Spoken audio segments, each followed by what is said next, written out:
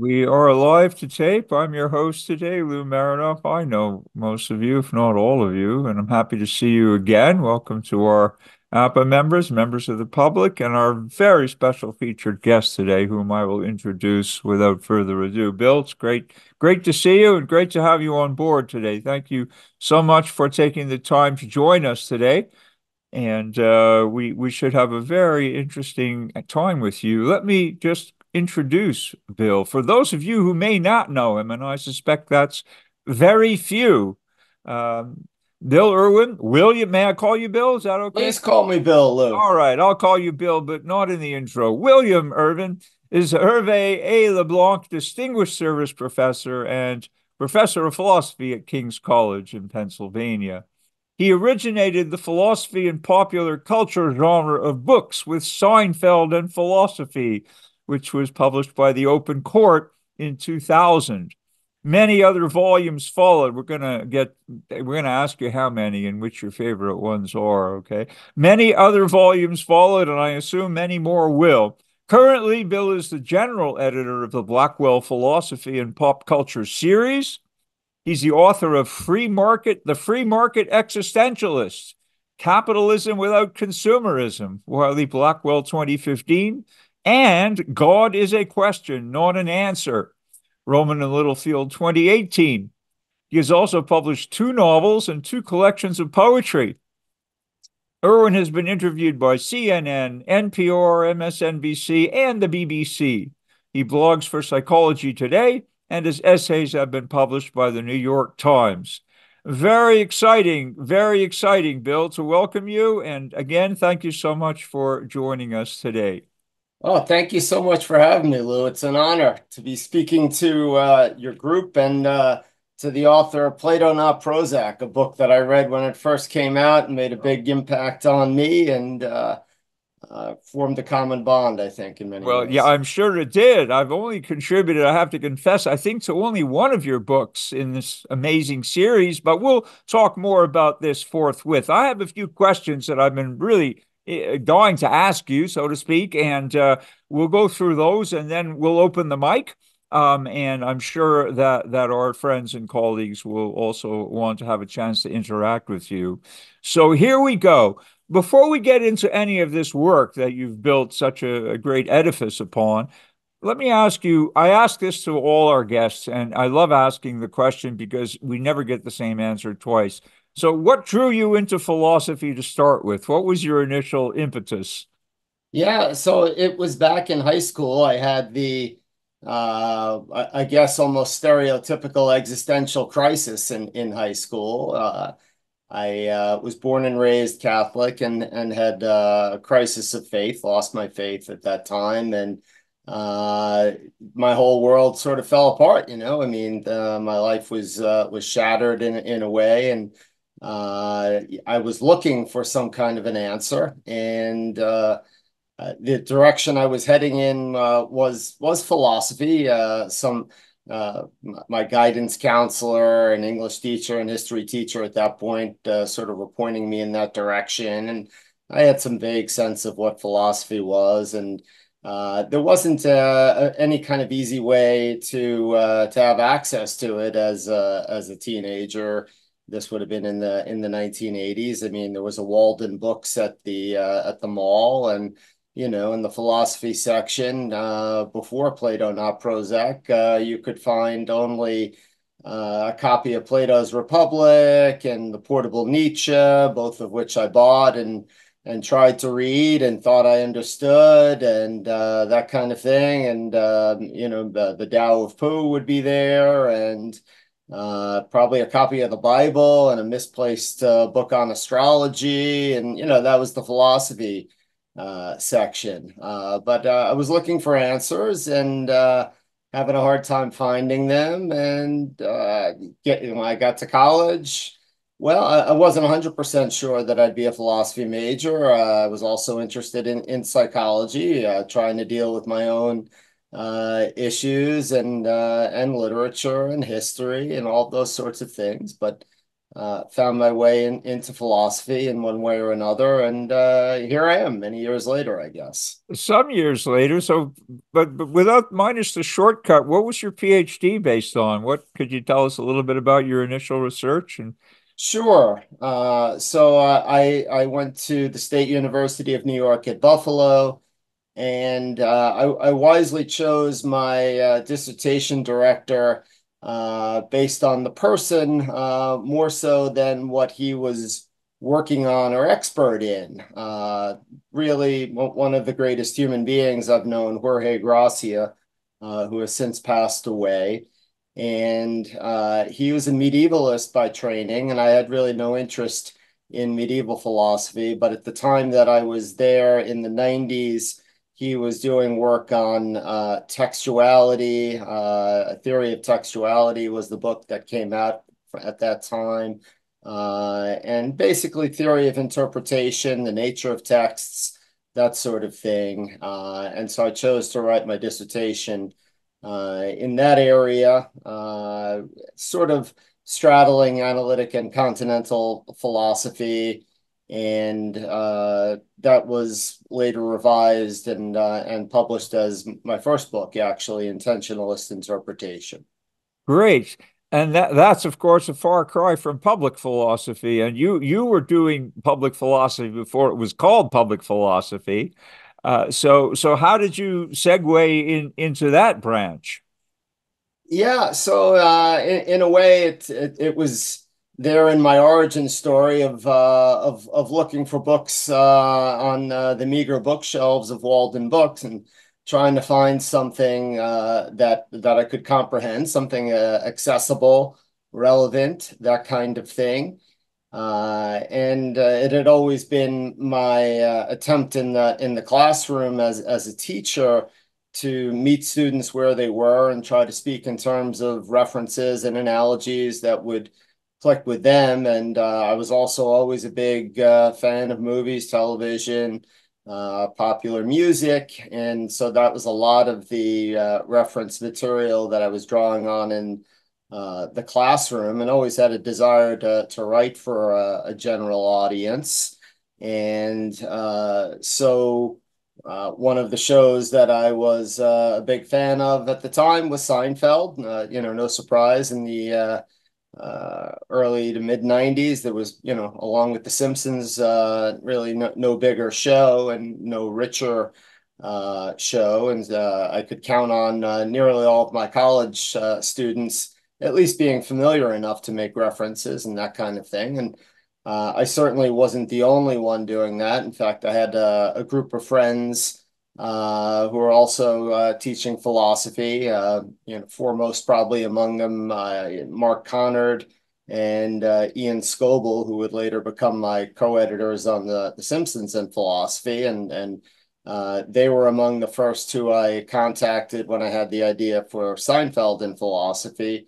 Basically, because we would get together at APPA meet, and not APPA. I slipped. There was no That's APPA. okay. That's fine. You can plug Yeah, us all you want. But yeah. But the APA meetings, and watch Seinfeld and talk about how we'd make use of it in the classroom and that kind of thing. And so this, for me, was always a team project from the get-go. I've maybe been the ringleader and taken more credit than I deserve and put my name on books and that kind of thing. But it's always been a team project of trying to bring philosophy to people like the 16-year-old me looking for it in a way that they might be able to digest. And yeah, so that's the short version of that story, I well, that's suppose. a great story, and of course, you're being very humble because you are the editor, and being an editor is a lot of work behind the scenes, as any editor knows. So surely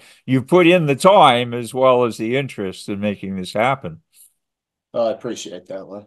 Yeah. So The Simpsons was that excuse me, Seinfeld was the first. That was the first one. And did you pitch this to a number of publishers Oh, or? sure. Yeah, I mean, it got rejected everywhere, as the story usually goes. It wasn't right for most academic publishers, and without an agent, I couldn't really get in touch with commercial publishers. And so I was just very fortunate. Open Court had a history of doing oddball kind of books that might be of more interest to general readers. So I was fortunate that they took an interest, and it took off from there. Isn't that astonishing? And it never fails to amaze me. It happened with Plato Not Prozac too. All the but 35 New York publishers rejected it first. So when everybody rejects a book, I've learned it's usually a sign of one of two things. Either it's a really bad book or it's a really good book, but you can't tell which until it goes into print. That's right. I've had some really bad books that have been rejected by every publisher too. They're still on my computer, but I'm surprised at your stage, given your huge success. But we get pigeonholed too, don't we? So the Open Court was amenable to this, and Seinfeld was huge. I mean, it was one of the most successful sitcoms of all time. So it just astonishes me that commercial publishers could not get the relevance of this, that philosophizing about it for an for a regular audience would not work. I mean, this is just astounding. But Open Court was great. And did you have an immediate success with that book that led to the next one? yeah, I mean, I think the initial print run was 2,000 copies, and I thought, wow, 2,000 copies, that's crazy if they sell that many.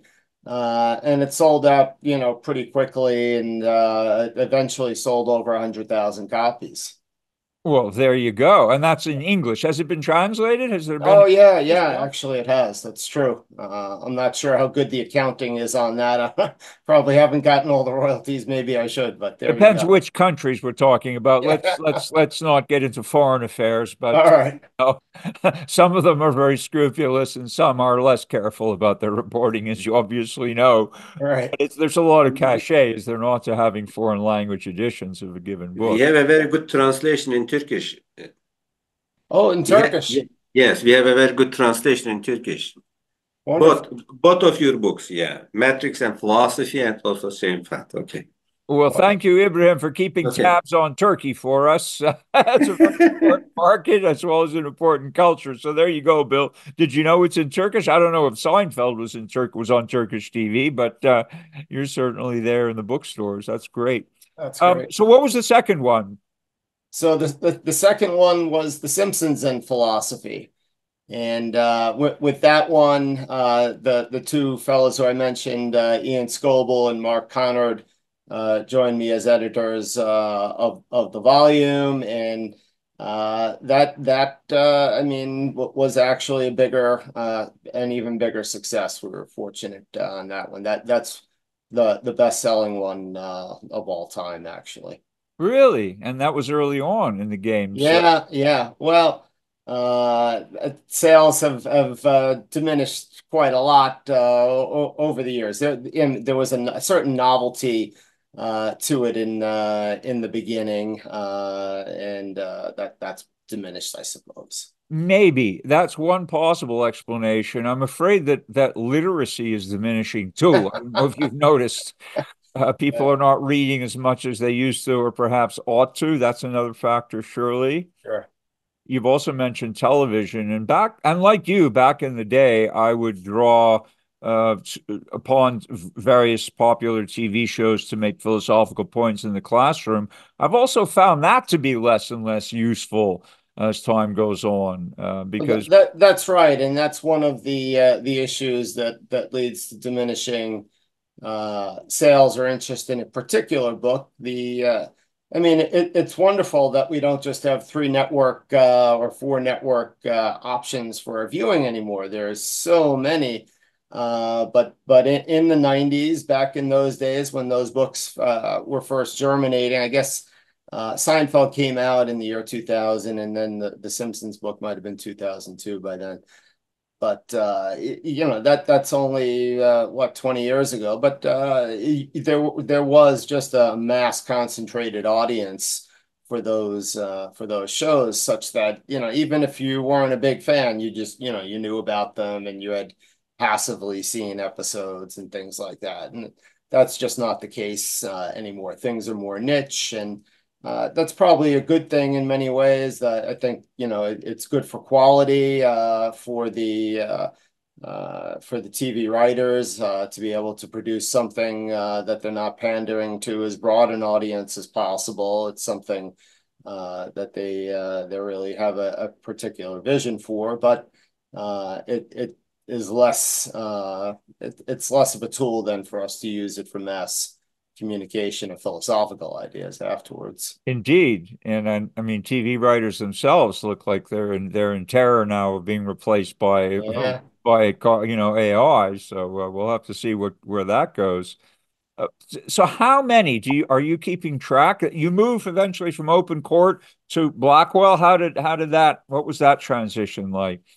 Uh, I've never been divorced. Thankfully, I've been married to the same wonderful woman for over 20 years. But this was a divorce. And so, there aren't too many happy divorces, I guess. I just wasn't happy with a lot of things they were doing without getting into too much inside baseball or any of that kind of thing. I didn't want to work with them anymore, and so I was very glad to start up with Blackwell, and I had done about 25 volumes with Open Court, and have with Blackwell, we've got over 60 that we've done, and I think it's up to 70 that are, when you count everything in the works. And I should say, out of fairness to Open Court, that they continue to do volumes. Somehow without me, the world spins, even without me, and good on them for it. And so, I mean, there's just been a proliferation just beyond my imagination. When the Simpsons book came out, a student of mine said, there should be 100 of these kind of books, and I said, no, that's stupid. And maybe it is, but it's turned out that there pretty much are, when you count everybody who's had a hand in doing various ones, that there's over 100 of them. That's just a remarkable output. And now you could have, if there were any bookstores left, you could have a whole section of the bookstore just devoted to your publication, basically, couldn't you? I could, yeah, I don't know that would be good for their bottom line, but you could, I Well, you suppose. could, and I mean, maybe you have or have not encountered this, but most of us who publish on the trade side have that the tail wags the dog in this industry more and more. And back in the day when bookstores were still more of a going concern and Amazon was less, we always had this problem with hybrid books that the if whether an agent could interest a publisher would depend on where the book could be shelved. It was always the people shelving the book who would determine whether the book was a good bet to publish or not, because if they couldn't find an obvious place to shelve it, then they'd say, well, we'll just shelve the project and not publish the book. Did you encounter that at all? Yeah, yeah, that was certainly some of it, and actually that mentality that benefited me in a way as well, in the sense of my being able to take credit for so much that maybe I shouldn't have, in the sense that they put my name as series editor on the spine of all these, so in order to be able to shelve them together, with the idea that if you had the actual volume editors name, then they'd be scattered on the shelf. So, it's both benefited me and hurt me. Yes, and there are several authors in that sort of situation as well. It may astonish you to know that Plato Not Prozac has more often been shelved in the psychology or the self-help section rather than philosophy. So there you go. Not all these books that bring philosophy to the public eye are necessarily considered philosophy by the people who shelve them in the bookstores. So we're back to that. It doesn't go away. It's Right, an irony, right, right? right. And well, I mean, and yeah, and as you say though, Amazon has become the dominant player, so that's becoming less and less of the issue.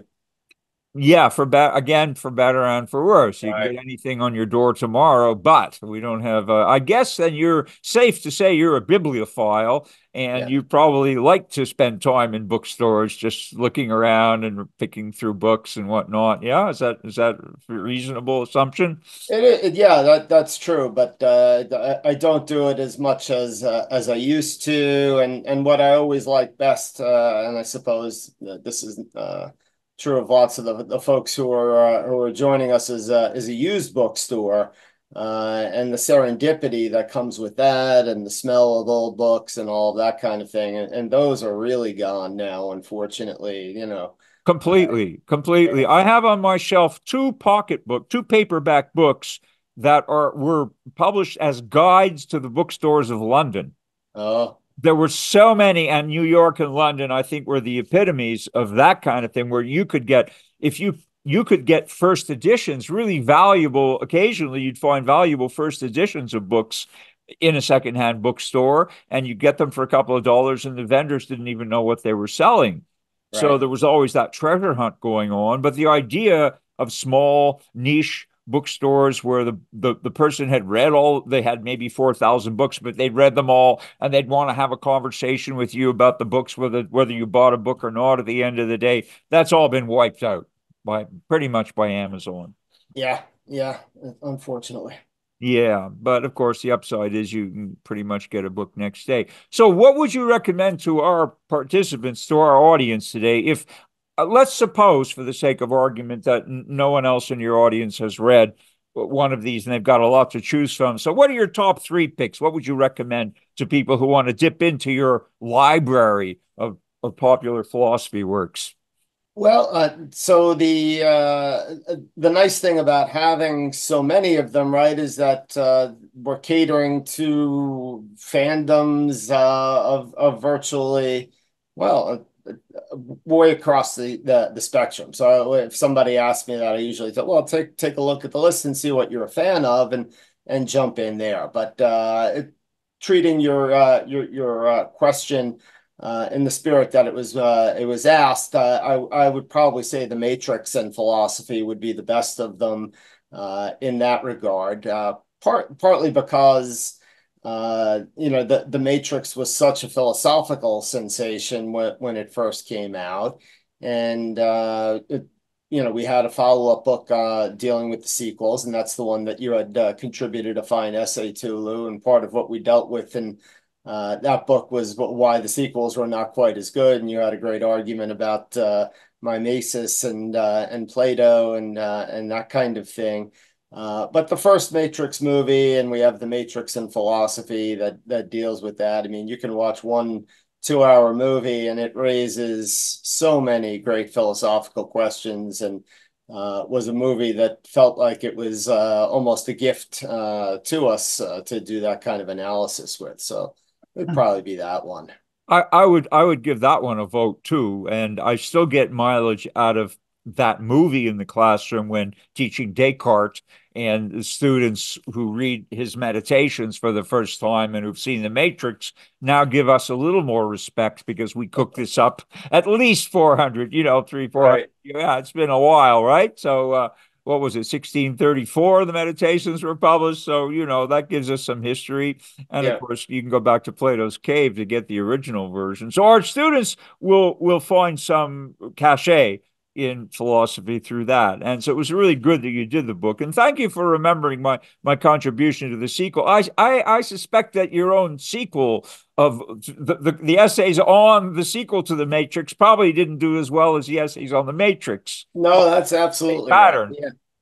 Is that right? Yeah, that's right. Predictably so. And I think you as much as forecast that would happen in your own essay in the book on it. But Pretty yeah, much. yeah. I really enjoyed that challenge of writing for you, and the only thing that really perturbed me was having to watch the other two episodes of The Matrix in order to write a credible essay, because I love the first one as well, not alone there, We all did. But then the second one, you could start to see them looking for something to do and say, and the third one was just ridiculous. So yeah, the yeah. movies, many movies seem to have done better in sequel. The more simple and predictable things like Rocky and maybe Jaws.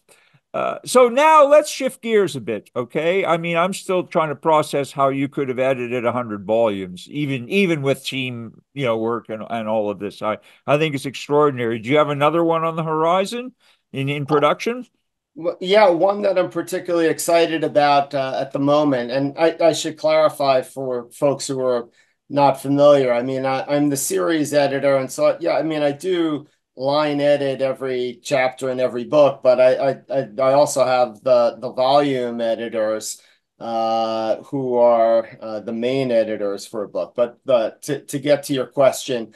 One that I'm excited about at the moment, not because I'm a fan, but because of the potential for who it can reach, is our book on Taylor Swift and philosophy. I mean, there's nobody bigger in the world in the moment, I think, than Taylor Swift, and so we have the volume editors are on that are two wonderful professors from Tilburg University in the Netherlands, Catherine Robb and Georgina Mills. And really excited about the way that book can reach some people, particularly some young women who might not be picking up whatever the book on Star Wars or Star Trek or something like that. Wow, that's really interesting. I mean, I want to read reviews of it. I'm not a huge fan of if it's country music that she's doing or whatever. I mean, it's not my first choice to listen to, but she is a global megastar now. She and the Super Bowl somehow aligned their stars, and so she's in the stratosphere now of world popularity. I expect that book will do very well in many languages. So congratulations. What, in a nutshell, does she have to do with philosophy? Can I put you on the spot to give us a capsule? Yeah, because I was sort of skeptical to start with myself, and I was not a fan of her music, and I'm still not, but I listened to a fair bit of it, and so I was able to do a fair job of this. But she really does have some interesting insights into the way in which the world changes, sort of phenomenological insights in the way the world changes when you're in love, when you're broken up with. She has some great, very poetic lines about how you taught me to see a color that I had never seen before, and now I can't see it again. And things like this.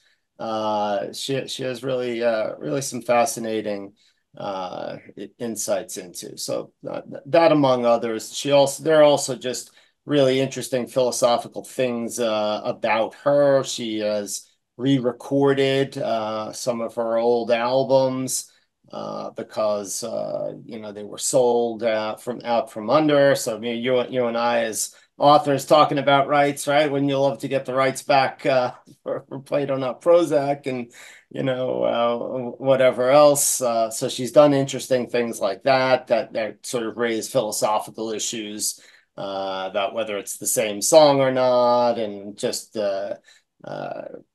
issues of agency and feminism and all kinds of things like that. Sure. So Well, there really is a lot there for someone to read and appreciate who is not a Taylor Swift fan, who has a Taylor Swift fan in their life. excellent answer. Thank you. I mean, she is an artist at the end of the day. She's an artist and recording artist, and we can always philosophize about art in any form. So, I mean, I'm on your side about that, Yeah. irrespective of genre. But let me just recall, have you ever done a book on football and philosophy? Now, do you mean American I'm, football or I'm not talking about soccer. We're we're, okay? we're we're Americans here. We're talking Yeah, football, four yeah. down NFL football. Have you done that yet? No. Well, what are you waiting for? I want to be the first to All volunteer to right. contribute. All I right. played college ball. I played high school ball. And you mentioned Taylor Swift and of course, Travis Kelce. There's that Yes, conjures up yes. our amazing sport. It's not our national sport, but it's a world-class sport Of course, I think the Super Bowl gets typically 2 billion people watching. It's amazing. Yeah. Yes. Yeah. No, you're right for sure. All right. Well, if it comes up on your agenda, philosophy and football, then count me in. Okay. I Lou would love. Marinoff's my man. He's going to carry the ball for us across the Well, goal. for a spell, but I play defense. I'll most likely call someone else to fumble it. But anyway, All right. however you want to spin the metaphor, I think it might be a good idea. I'm just throwing it out there, Bill. You could do philosophy in anything, it looks No, like. you're right. And actually we did a baseball and philosophy book back early on when I was with Open Court, and that went well. And Open Court after I left did a soccer and philosophy. That's why I was wondering when you were asking about football and that sort of thing. Well, if we were doing this in the UK, I would have said football meaning soccer. Sure. I guess you're bilingual as I am, American English and UK English being what they are. But let's get back to the pigskin, all right? I'm with you. That's what it's still made of. Okay, let's change the tack before we open the mic, and I'm sure we're going to have some interaction from our audience. Okay, but before we get there, I do have a couple of more questions. I have a really burning question. Could you please explain to us capitalism without consumerism? What is this? What is this existential capitalism that you're talking about? Well, all right. So one of the first philosophers who I sort of latched on to in browsing the bookstores and that kind of thing was Jean-Paul Sartre. And Sartre was not a capitalist. He was a Marxist. And there always seemed to me to be a tension in his argument for individual freedom and responsibility on the one hand, and then his championing of socialism on the other. And so part of the book just argues that point and how when you look at Sartre, there really are, I think, two different Sartres, the way there are maybe two different Wittgensteins or whatever else, that there isn't a clean connection between the early and late Sartre. And I do very much embrace his early existentialism, but I myself don't embrace his later Marxist work or his socialism. And I think actually there's a lot to be applied from existentialist insights to a free market approach in terms of taking responsibility and also dealing with some of the problems that tend to plague capitalist and free market societies, alienation and a sense of existentialist despair or ennui or whatever the case may be. The idea that one can self-define rather than let one's kind of consumer choices define one is the basic idea there. If consumerism is this tendency to be what we consume, to define ourselves by the brands that we wear and this sort of thing. I find existentialism, in particularly early Sartrean existentialism, as giving some of the tools for self-definition. And you can be of a capitalist society, or I should say in it, without being of it in certain senses. And so you can embrace all the choices. We're talking about the bookstores and all that kind of thing that a society makes available without necessarily being consumed by them. I guess that's sort of the nickel version of it, Lou. So well, no, that's fantastic, and I'm not an existentialist by any means, but I'm more of a Platonist, which I guess is the opposite end of that spectrum. But nonetheless, I do share that particular view that our choices will also not necessarily define us, but reflect something deep within us. And I guess that you must despair then at what's become of our consumer society, because it's not even a question now of, defining yourself by what you buy, but it's rather that, don't you think people are having identities imposed on them by Web 2.0, and that it's like we are what websites we tune into now? Yeah, no, that's very right. And that's the sort of default that you could easily let form you, right? So let the buyer beware, let the consumer beware, right? And be sure not to simply read what you agree with, right? I mean, Yeah, but the research is just this. People are going to go back to revisit the same sites that echo, whatever maybe their genuine sentiments are, or what's been imposed on them without that, subliminally or otherwise, yeah. unconsciously. People will gravitate toward things for whatever reasons. What scares me, and I really, I mean, in a sense, it's horrifying, eh, that we're not just now talking about e-commerce, which is fine. I mean, it's a multi-trillion-dollar enterprise. It's not getting smaller, connects the globe, etc. But it seems like the competition now is not about money, it's about consciousness. Mhm. Yeah, well, it's the attention economy, they call it, right? And it's about control and power, and money is a big part of the package as well, Money's too. a part of it, but money follows consciousness. If people can hijack consciousness long enough, then someone's going to dig into their pockets and keep That's right. and sustain it or donate to it. But that scares me. I don't know if you've lost any sleep over this, but if you're Sartrean, probably you have. Yeah, yeah. I mean, it starts with awareness, though, right? And so I mean, I'm an oddball. I don't even have a smartphone myself. I've got a cell phone, but it's in the glove compartment of my car, and it might be charged, and I don't know the number to it, and it's mostly there in case I get a flat tire and I have to call AAA, but it's likely not even to be charged then. So, I've made choices like that to keep myself more free. Hats off to you. I only know one other person who literally refuses to own a smartphone, and he's having more and more trouble getting basic things done. I mean, from filling prescriptions to secondary, security checks on logins where they text you, a code, and all this stuff now. They're You need to demanding. know somebody has to. My wife has the smartphone. I can rely on her when a code has to be sent. Oh, so you do have a plan B, which is I've your, got a your plan B. significant other. Okay, because imagine if her phone were not in the picture, what would you do? You probably have to get one. Yeah, yeah, yeah. No, that's right.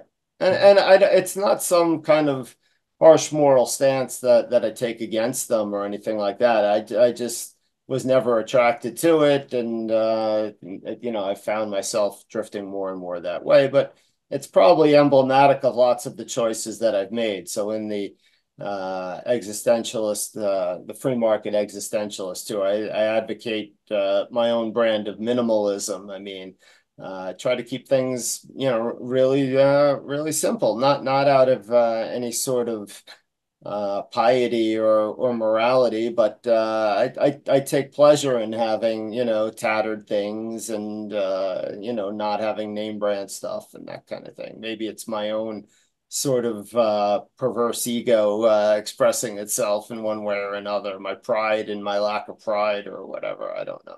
Well, it makes you very original, increasingly more and more original as time goes on, and kids have these things like surgically attached to them at birth now, virtually. And if Bill Gates has his way, everyone's going to have a chip implanted in their brain. So Yeah, well, we'll I look mean, to you I'm for the old thankful to, ways of life. I mean, keep that going. All right, we need a control group, and you're right. you're it.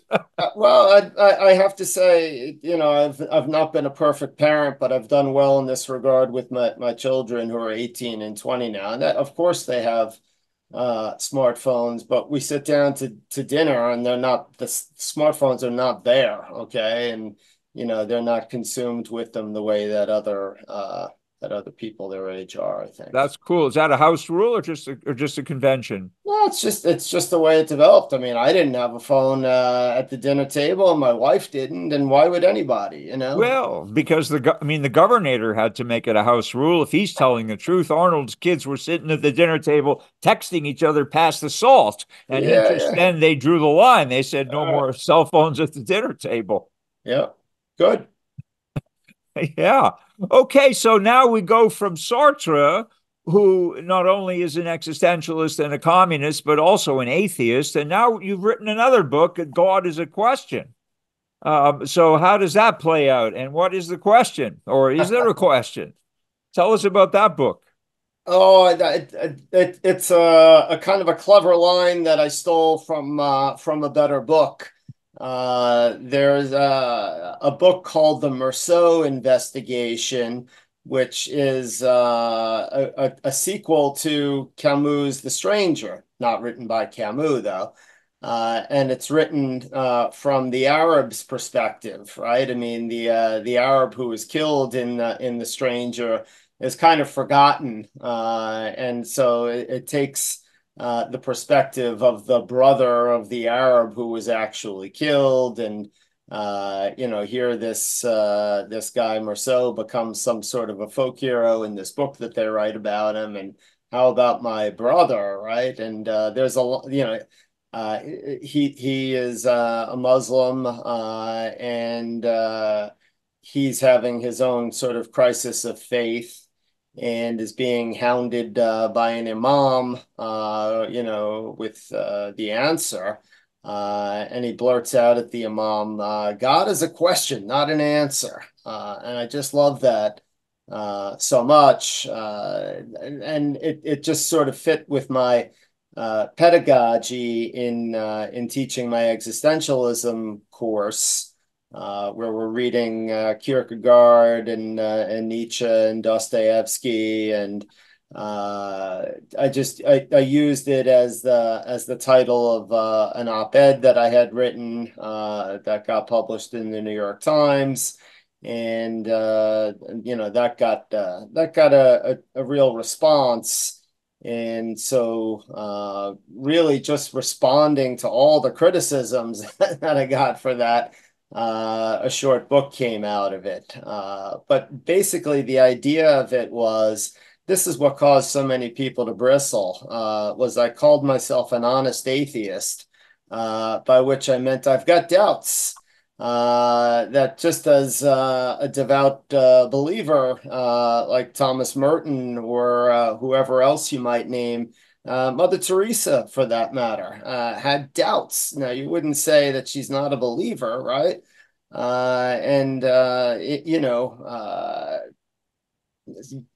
I don't particularly like labels very much as an existentialist, but if I had to call myself anything, I guess I'd call myself an honest atheist. If the way I've described myself in someone else's mind makes me an agnostic or some kind of secret Christian, I've been called all kinds of things. And the people who got most angry about the op-ed, I have to say, were atheists.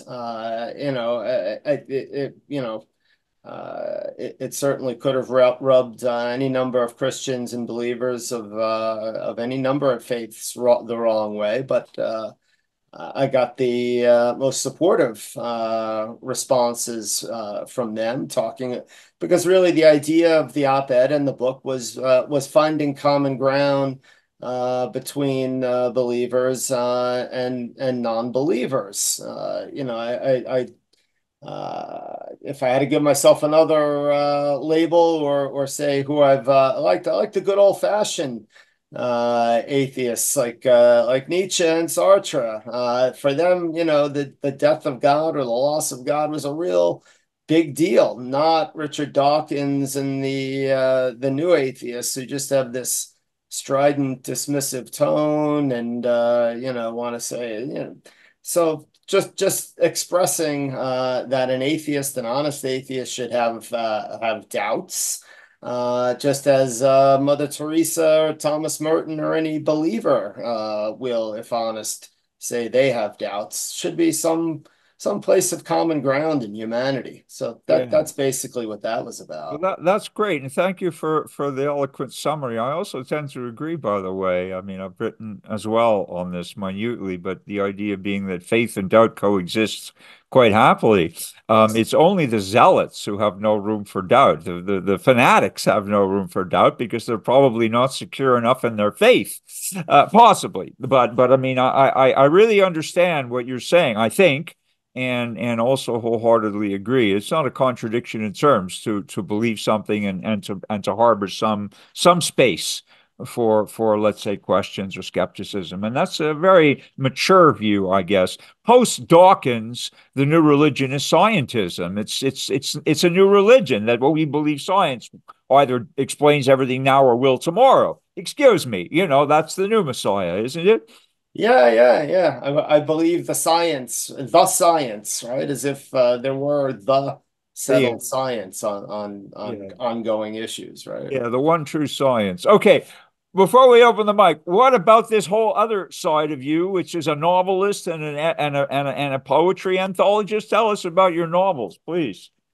Oh, okay. Well, like I said in my origin story, I mean, philosophy and literature to me, I mean, that's one of the places that I was finding it and looking for it at first, and I always wanted to try to write fiction, and that was much more frustrating than trying to publish nonfiction, Lou. I mean.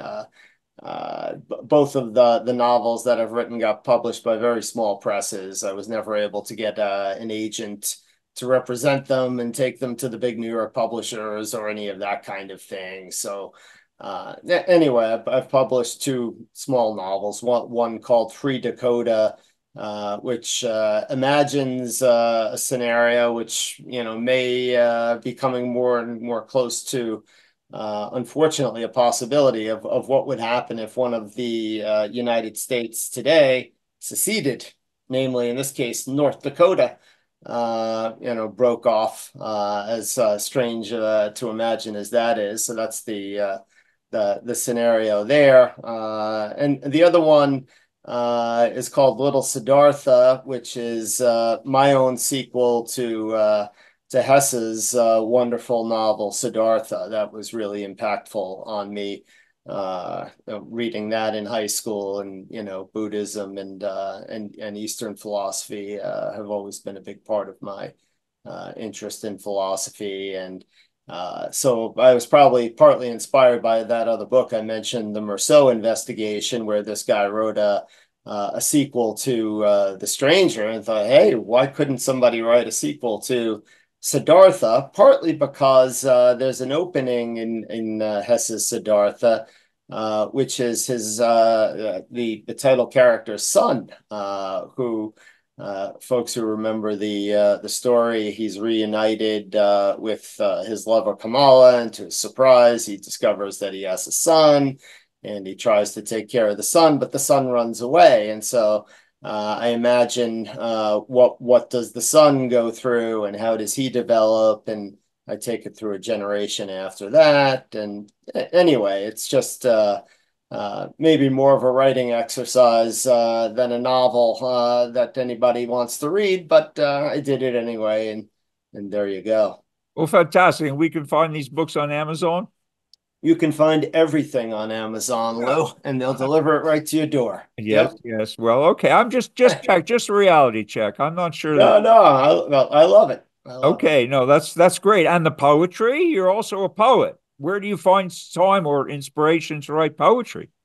During COVID, I had some time that led into a sabbatical, and I had budding existentialists and disaffected youth everywhere, dabbled in poetry and notebooks and things like that in my youth, and always wanted to do it. And of course, people hate poetry. Most people.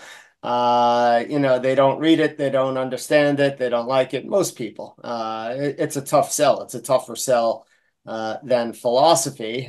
This may not be true of the folks who are listening and with us today, and it's not true of you and me, Lou, that we hate poetry. But the average person, finds it confusing and off-putting and some kind of game. And so my aim was to write poetry that was philosophical and also accessible. And so the title of one of the poetry collections is Both and the cover is an image of the famous duck rabbit image, right, which is both duck and rabbit, depending on how you look at it. And the idea with the poetry is if you read it and say, well, that's really bad poetry, I could say, yeah, but it's good philosophy, isn't it? And if you read it and say, well, that's lousy philosophy, I can, well, but it's good poetry, isn't it? Right. And well, maybe it's neither nor is what the reviewer would want to say, but I'm trying to go for both and there. Fantastic, fantastic. So you'll cover the Aristotle's square of opposition one way or the other. You've covered it. Yes. Sounds like you've covered it. But I am always impressed by poetry. I want to say this to you that because I think poets are purer spirits. It is a tougher sell than philosophy, but philosophers always entertain this hope of selling a few books somehow. We always think there must be some other people out there who can't fail to appreciate our, whatever it is. But poetry, most pure poets, I've met quite a few, and I've learned from some. They seem to be really unattached. They write because they're inspired to write. The muse touches them, the poetry pours out, and they don't seem to mind the consequences too much. The troubles they have to get published are legendary, and the stories associated with them. And yet, there's something that touches poets that touches nobody else. So my hat's off to you if you're smitten with that on top of everything else. That's great. And maybe I'll go there first when I check you out on Amazon. Okay. Oh, Bill, I'd like to open the mic now. We have, I'm sure, some folks who would like to get their dibs in. So please bear with us. Okay. If anybody wants to talk, hey, Zach, welcome. Please unmute yourself. Go ahead. Let me spotlight you, Zach. You're new to the group, and welcome. Nice to see you here. Okay, you are Hopefully live. my mic is working. Good, nice. Nice to meet you, Bill. I just wanted to express my gratitude and appreciation because as a 19-year-old, Star Wars and philosophy was the first piece of philosophy ever given to me. I mean, we read The Cave in one English class, but as a, more comprehensive thing. And so, yeah, I'm really grateful for that because Star Wars was just that mythic kind of tale mixed with like, wow, you can get so much out of this. And then, of course, Tolkien and philosophy, both of those as a classic nerd,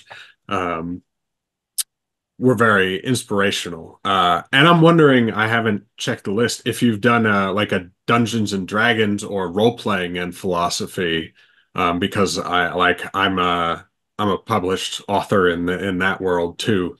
So I was like, oh, that would be really interesting to write about role playing and perspective shifting and things like that if that ever came up. But yeah, thank you so much, Zach. Yeah. That warms the cockles of my heart more than you may know, right? I mean, this is the very thing that we're attempting to do with the series, and to think of the 19-year-old coming into philosophy partly because of that is just so great. And to answer your other question, yes, we've done Dungeons and Dragons and philosophy. Christopher Robichaux is the volume editor of that. And oddly enough, this is one of those cases where Open Court actually also did Dungeons and Dragons and philosophy. So there are two of them out there. I'm sure they're both good, but I'm sure the one in my series is better. And we've actually thought about doing one on Critical Role as well, but that doesn't seem to be quite as big a phenomenon quite yet. Well, if they maybe when their next season comes out or whatever. But yeah, I don't have any questions, just appreciation and yeah, thank you so much. And I'll let other people talk. Thank you, Zach. Love to hear from you too, if you want to get in touch through email or whatever, and if you're interested in writing for the book sometime. Absolutely. Yeah, that'd be great. Okay, thank you very much, Zach. Appreciation is always welcome. We're a lot of philosophers in the room. We're full of questions, but we love appreciation, and thank you for that. Next up is Jorn and then Karen. Jorn, please unmute and go ahead. Hi, Bill. I'm amazed by your great output in writing and wonder whether you have any time to respond to questions from your reading audience. And if you do, I would like to know what kind of questions typically are being sent to you, what people are interested in, and what the main issues are. I appreciate your kind words, Jorn. And of course, I respond to any email that's sent. I mean, it really isn't that I get a huge volume, quite frankly. And Lou has done a good job of making me sound like I must be busier than I am.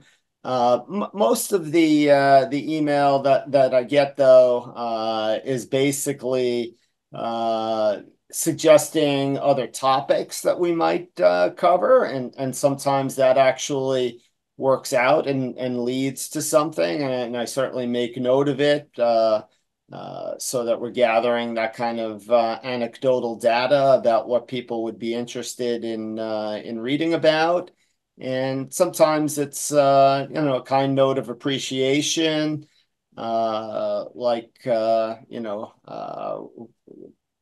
just that this was helpful and I was interested in that kind of thing.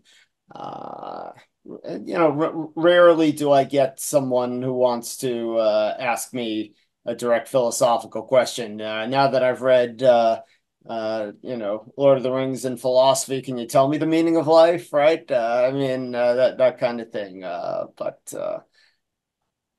Yeah. So that's the kind of response that we tend to get. Yeah. Have your responses gone so far as to delve into counseling based on your knowledge of philosophy, giving possible answers or a vista of solutions to issues your audience has? Yeah, that's a really good question, Jorn, because sometimes you develop a connection with somebody and a friendship of sorts emerges. It's not, ordinary or typical, but there have been a handful of cases over the years where a connection formed with somebody who started off just by emailing me saying that they liked it, and we went back and forth. And sometimes it does turn out to be I see our friend Karen Cuss with her hand up, ready to come in next. She used a great term when I was talking to her the other day about pro bono counseling. So sometimes the email correspondence does turn into a little bit of pro bono philosophical counseling, you might say. Thank you. Thank you. Thank you very much, Jorn. Great to see you, and I will respond to your email also. Okay, thanks again for joining today, and please be well. As you say, Bill, Karen is up next, and I just discovered from you that Karen, Karen, you guys are what, neighbors or something, and it's a small world after all. So, Karen, please go ahead, jump in. Yeah. So the connection is he works a mile down the street from where I live, and he lives a mile across the river from where I live. So, and I taught originally at King's College. So there's historical connection, very much so.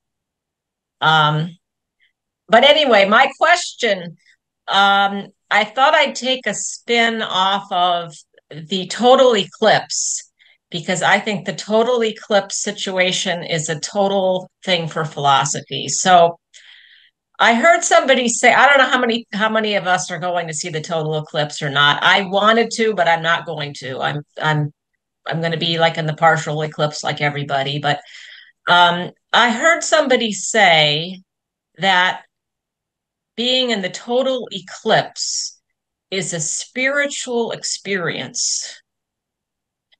And I thought about that very much philosophically. And I thought, you know what? Actually, it's absolutely not a spiritual experience.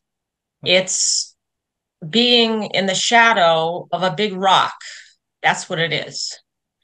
And it does just the opposite of telling you, reminding you that the sun on which we all depend for forever and ever, and people have worshipped it for many years, many peoples.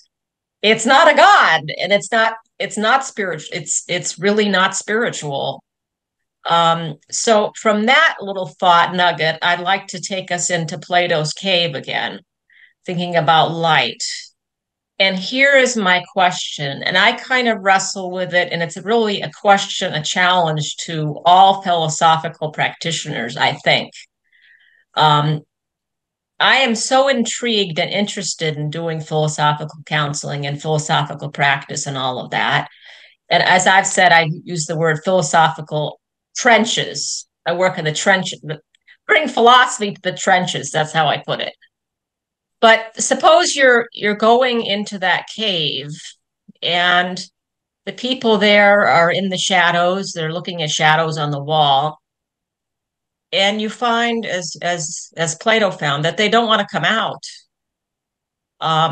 Wouldn't it be easy to kind of set up a coffee shop there and bring your advanced knowledge of optics and shadows, and have a coffee shop, or maybe a popcorn stand, or maybe a whole entertainment industry where maybe you bring them a little bit towards the light, so you can, integrate the sunlight with the fire shadows, and you can really do this fancy display, and they entertain you and everything, and they pay you good money and all that. And I do want money, but I wonder, I have sort of serious misgivings and thoughts about, I love it, and I see the need to be careful about the place for philosophical practice and philosophical counseling, lest we cheapen philosophy and we really become entertainers. So that's a pretty deep, big thought, big question, I think. What do you say to that, Bill? Oh, it's a great question, Karen, and it draws me back to something I had a thought that slipped away in response to Jorn's question, because early on I did get a fair share of emails from people telling me, this is terrible what you're doing, you're cheapening philosophy, you're dumbing things down, this is just the lowest common denominator, and all of that kind of thing.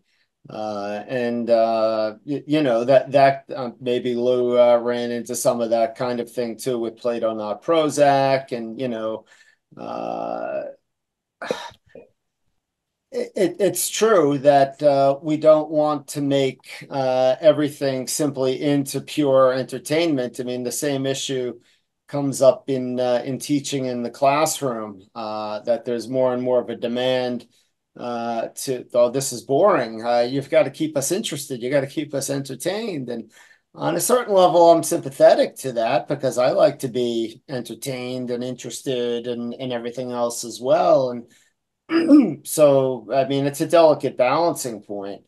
I think the good news for Karen and folks doing philosophical counseling is that I don't think that cheapens philosophy in any way at all, even though you may have to formulate ideas in ways that are not,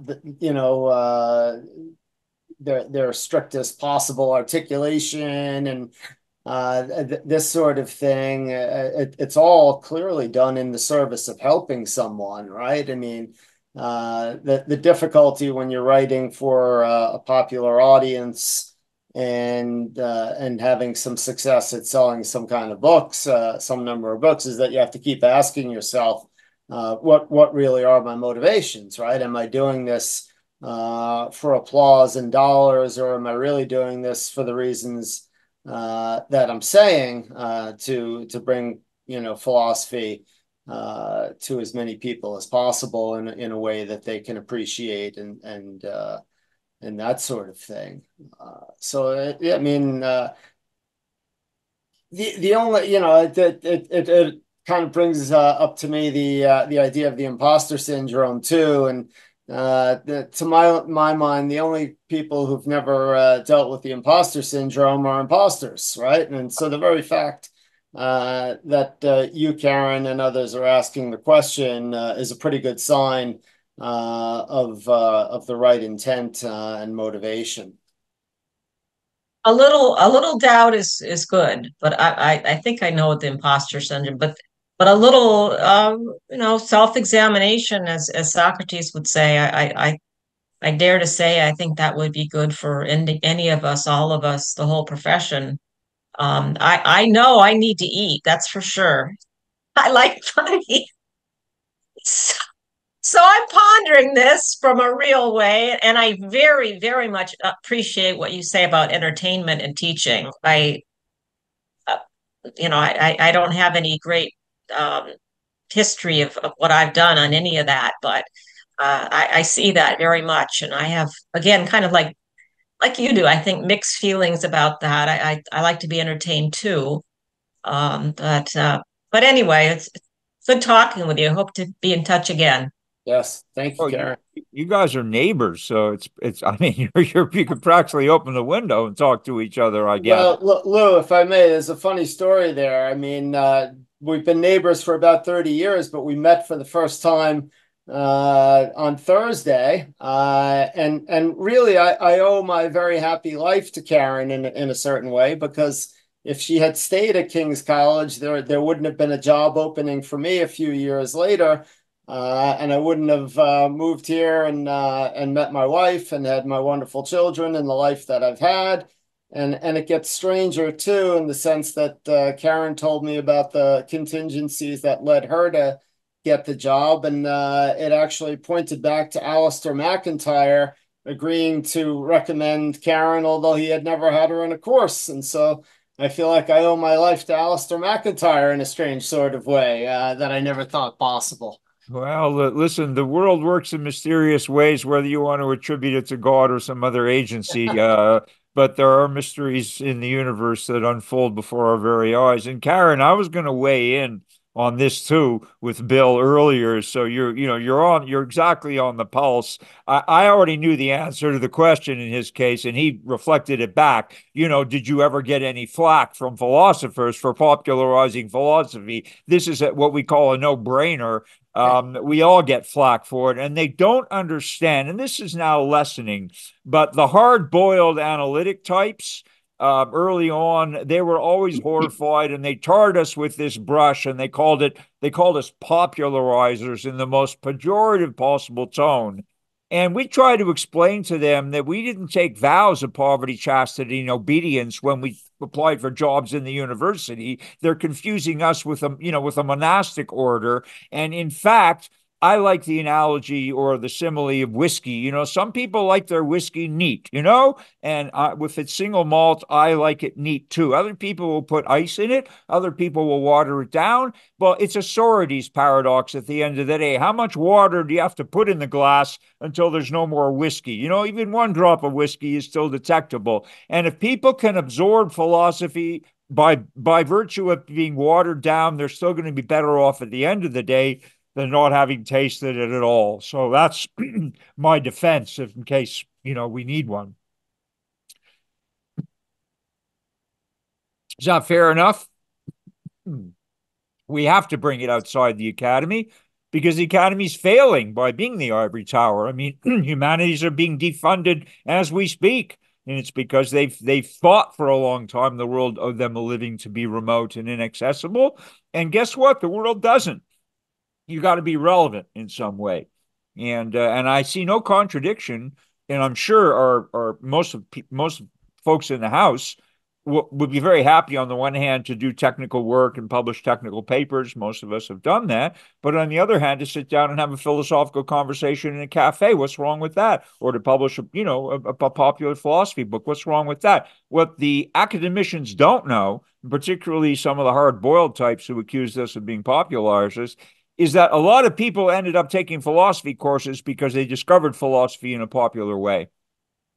And then they said, wait a minute, this is good stuff. I want more. And then they come back to the university. And if I can blow APPA's horn for a moment, one of our prerequisites is an MA in philosophy. And over the years, and it's 25 now, I can't tell you how many, it's more than I can count. People have actually gone back and earned a master's degree in philosophy so they can take our 3-day certification program. So think about that. We're doing philosophy departments all over the world a huge favor, and the people who admit them don't often realize this. They want that, they see the MA as instrumentally.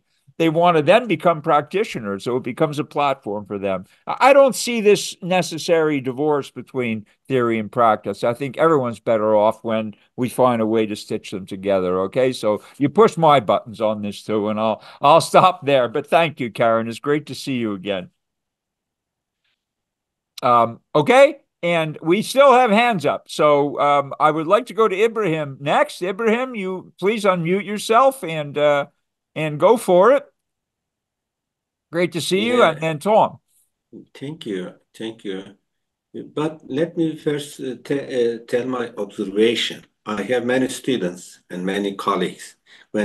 After they watched the Matrix movie, then they read Bill's book, and they then they still have questions.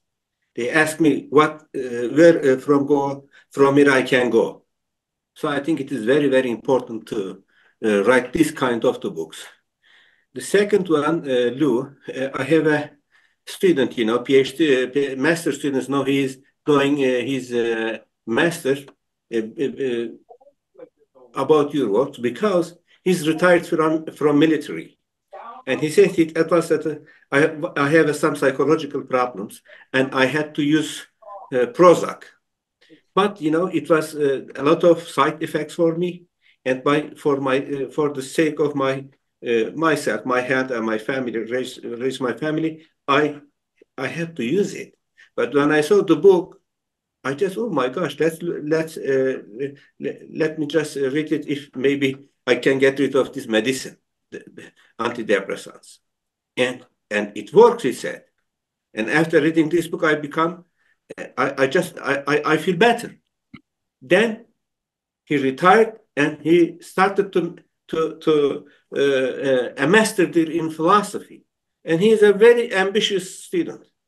You see, they are just not coming from just, Department of Philosophies or studying, reading from Plato or Nietzsche or others. But, I think you are making a great job. There is no doubt about that. And I don't think it is a cheapening of philosophy. When I read the Pierre Hadot, and he said, in the ancient Greeks, they were the philosophy was in Agora, in the name of this, or meetings, And the second, my second question, what do you think about, also there's this philosophy beyond, again, Netflix series of Good Place. And again, there's a philosophy, there's a lot of arguments, there are discuss ethical problems. And, maybe in the future, we will be more, afterthought thinkers, because we are trying a lot of daily questions in people's life. Thank you. Thank you, Ibrahim. It's wonderful to hear that someone would read The Matrix and Philosophy and then come to you as the professor and ask where to go next, right? I mean, that's really the hope for this kind of thing. And you mentioned The Good Place as well, and so I'll put in a plug for that. We do have The Good Place and Philosophy. That was another piece of pop culture that seemed tailor-made for this kind of thing, purposely so in some ways. And maybe some of the other I think sometimes this we are missing the phenomenon of globalization. Everything is connected to everything. People is just they are start from a movie, from a TV series, from a Twitter message or social media message. Then they go further. They ask further questions. They can easily reach other networks, and then they can reborn. Yeah, I have a lot of experience, they're just very brilliant minds, they're in their 40s, in their 50s, they just, I just want to go further. Then we say, yes, let's go. Thank you. Definitely. Thank you very much, Ibrahim. Great to see you. Great to see you. Thank you. Tom, you've been very patient, so please unmute and go ahead. Hi, Bill. Love your series. I'm a lawyer by trade, but I enjoy these kinds of books because it gets us back to the classics and gets us back to thinking about philosophy. And I have several questions. I won't bore you with all of them, but can you tell me about how your process of picking these topics goes? Is it driven by the authors? Is it driven by your mind? Is it driven by a committee? And then another question I have, has you ever gotten blowback from a group or the program or the musician and what has been said in your books about their show or their music? Have you ever gotten blowback or litigation from that? And just the process of how you pick that. And frankly, you strike me as a musician. I was wondering if you're a musician. I know Lou is a classical guitarist and I'm a bass player by hobby. I just wondered so lots of questions. Feel free to just chime in and answer any of those if you like. Thank you. Thank you, Tom. I appreciate it all. And I'll try to answer them all. Remind me if I miss. But let's see. So the process of deciding.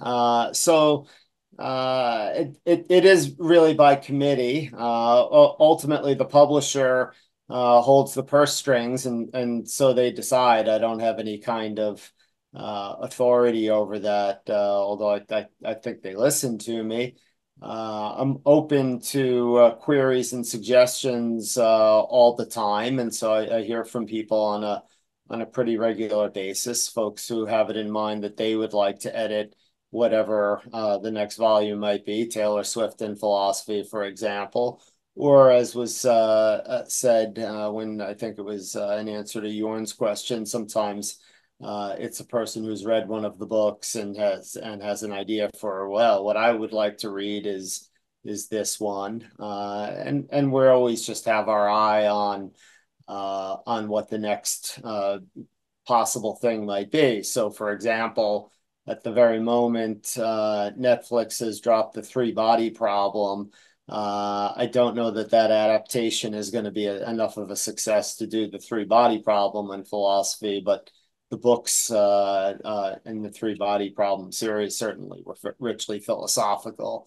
So, kind of a mix of all of that, right? Always have the radar up for what could be the next thing and people making suggestions, and ultimately the publisher deciding on what will sell enough. I've alluded to the fact that sales have diminished considerably over the years. So there was a time like back in the .com era where there was like anything.com is going to be a company, right? There was a time at which almost anything in philosophy that was popular enough would sell enough. And now we've had to get, maybe a little bit more selective in terms of the commercial angle that way.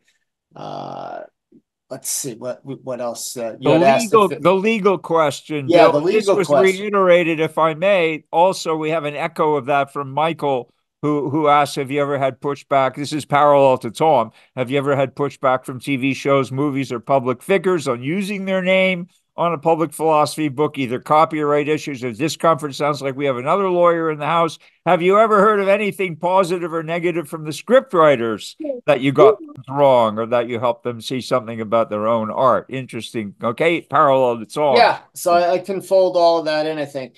So the answer is no, never anything negative. That the only negative actually came with the second book, The Simpsons and Philosophy, which uses an actual image from The Simpsons on the cover. And it was bought by Open Court to use from someone who didn't have the rights to sell it. And so Fox, who is notoriously litigious, got in touch and said, what do you think you're doing? And they said, well, we got the rights. And in any event, it was so clear that we were being honest about, we thought we legitimately had the rights, that as long as we helped them go after the wrongdoer who had sold the rights that they didn't have, they actually gave us a better image to use. So it actually worked out well. And the cover for Seinfeld and Philosophy, which is a great image of the Seinfeld cast, was bought from the same people who didn't actually have the rights to sell it to us, but Seinfeld never complained about it, and so to this day, that's the cover. There have been covers in the past that I guess the law has changed and evolved over the years, particularly international law, what could be used as an image and not. So the cover is always the real issue. We did it's all considered within fair use to use quotations from dialogues and movies and television shows, etc. So I did hear from one of the Seinfeld script writers, the one who had written or was co-writer for the famous episode on George doing the opposite, and he loved the essay on that, and had mentioned The Good Place before. One of the few times when we've actually gotten cooperation. Michael Schur, who was the creator and chief writer for The Good Place, wrote a foreword for Our Good Place in Philosophy. So that was a nice thing. And we had done shortly after The Good Place in Philosophy, The Expanse in Philosophy, the sci-fi show and series of novels, and likewise gotten cooperation there. But very little reaction in general from the creatives behind things, and nothing negative except, like I said, that one encounter with Fox, and they turned out to be nice and didn't crush us like bugs, which they could have done, but actually helped out with a better cover. And am I a musician? No, not really. I'm teaching myself acoustic guitar at the moment using some YouTube tutorials, but I'm a huge music fan, and it's one of the gaps in my education that I never learned to play a musical instrument, and so I'm trying to rectify that before. Well, some of the music books you've written are really very fun, like Jimi Hendrix and Led Zeppelin, and some of those books have been really fun for me as a closet musician. So I thank you for that. And if I could ask one more question, have you been able to try to get these books into high schools? The thought of Taylor Swift, I think if we can get these books into high schools, it would be really well received by the kids. There has been some success that way.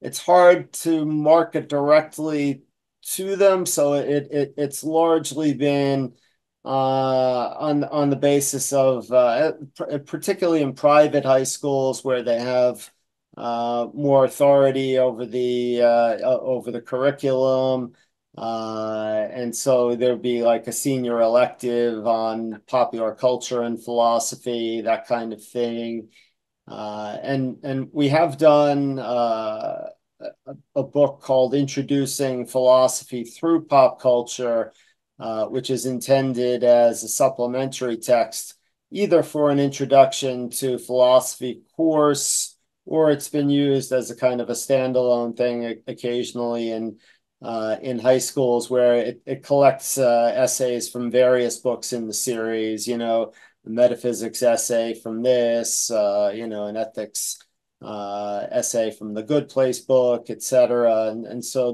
there's been some uptake in some high schools with that.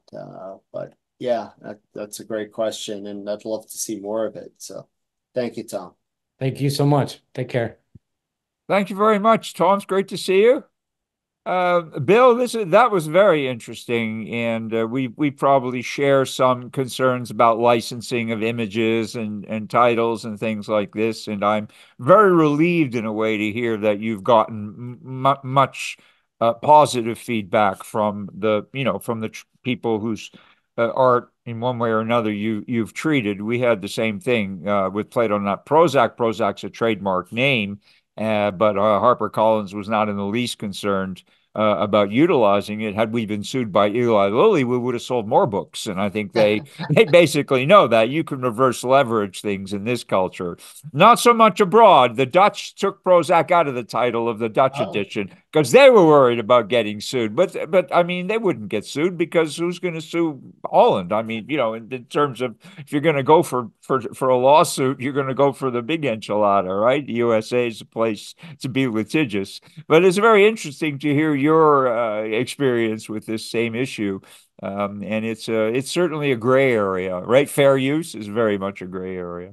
Yeah, it's always changing and evolving too. Like it used to be much stricter on quoting music lyrics. If you quoted even a line, the publisher was sending you to get permission and that kind of thing, and not as much anymore. No, I couldn't. I published a novel posthumously. A dear friend and mentor passed away, and we discovered a novel of his, that he'd left on a hard drive.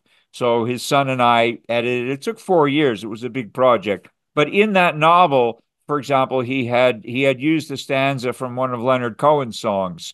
And we tried. I mean, I know what due process is. Any author has to know. And it turns out that Sony, I think, owns, through this whole chain of buyouts, Sony owns the rights, and they wouldn't even answer my email. Yeah. I couldn't even because this was such small potatoes, it wasn't going to be worth it for them to license it to us, even if we could have afforded to pay. In the end, we just took out the line so as not to rock anyone's tree, shake anyone's tree. But it is becoming a very complicated issue, without a doubt. We have a couple of minutes left. Is there a quick question anyone wants to fire off at Bill before we wrap this episode of the Agora? We'll have anyone out there who wants to chime in. You have a chance. If not, we'll just thank Bill. This has been really interesting, Bill. And thank you, Lou, and thank you everybody for being here and for the questions. Been a lot of fun, enjoyable conversation. And if anybody wants to get in touch, I'm always glad to get email from folks and connect and all that kind of thing. Well, I hope we make a dent in your book sales. People will probably be scurrying off to Amazon to check you out, but this has been illuminating, entertaining, enlightening, and a lot of fun. I'm really happy that you came on the show, and thank you so much for that. Next month, just a quick announcement, we have Anders Lindseth, the godfather of philosophical counseling in Scandinavia, and another pioneer of the movement. So Anders will be joining us on April 20th. That's a Saturday. You'll get the email and the link and all of this. But Bill, it's been terrific. This will go through post-production. We get permission from everyone who's had a speaking part, you front and center. And then if everyone's happy with the video, it goes on our YouTube channel and it lives on. Okay. So you'll get more exposure, and we're really grateful to you. Thank you so much. Thank you, Lou. It's an honor talking to you, and great to meet everybody here today. Yeah, it's been fantastic. And we're all, I'm sure, very, very appreciative now, even more so, of all this wonderful work you've done. So let's give Bill a round of applause before we sign off. Thank you, everybody, for joining, and we'll see you next time on the Agora. Picture, Lou? Take a picture? Yeah, Rick, we got the film. I always love your reminders, but actually this is all live to tape, so we could freeze. We can extract frames, and Photoshop them too. So no worries. Thanks again, Bill. Be well, everyone. Thank you, Bill. Thank you, everyone. See you next time, okay? Take care and bye for now. Thanks for joining. Thank you. Thank you.